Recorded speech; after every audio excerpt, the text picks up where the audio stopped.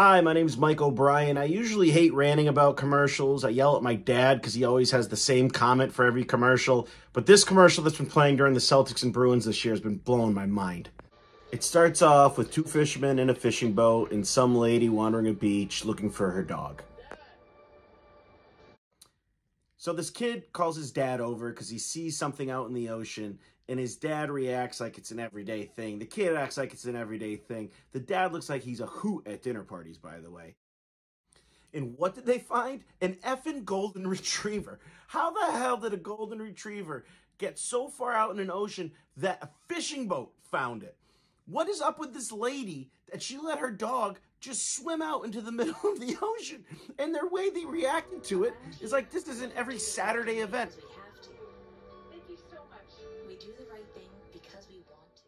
So if you remember from the kid's nonchalant reaction to finding a golden retriever in the middle of the Atlantic Ocean, you'll see that the boat is from Hull. So here's Hull. Hull is surrounded by every fishing community in the state of Massachusetts. How did they know that if they brought the dog back to their dock, that lady who just lets her dog swim in the middle of the ocean was just randomly there?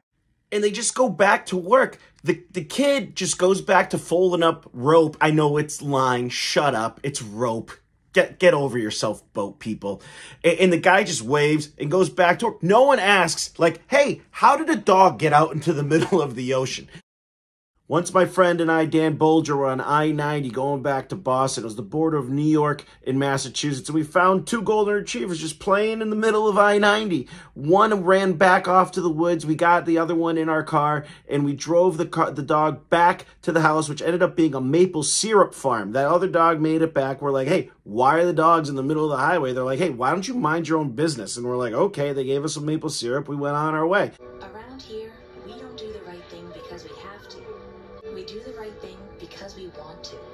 And this is the most ridiculous conclusion of this commercial. We don't do the right thing because we have to, but because we want to. Like, what was the other option? Watching a golden retriever drown in the middle of the Atlantic Ocean? Was Dan and I supposed to watch a golden retriever get hit by a Mack truck?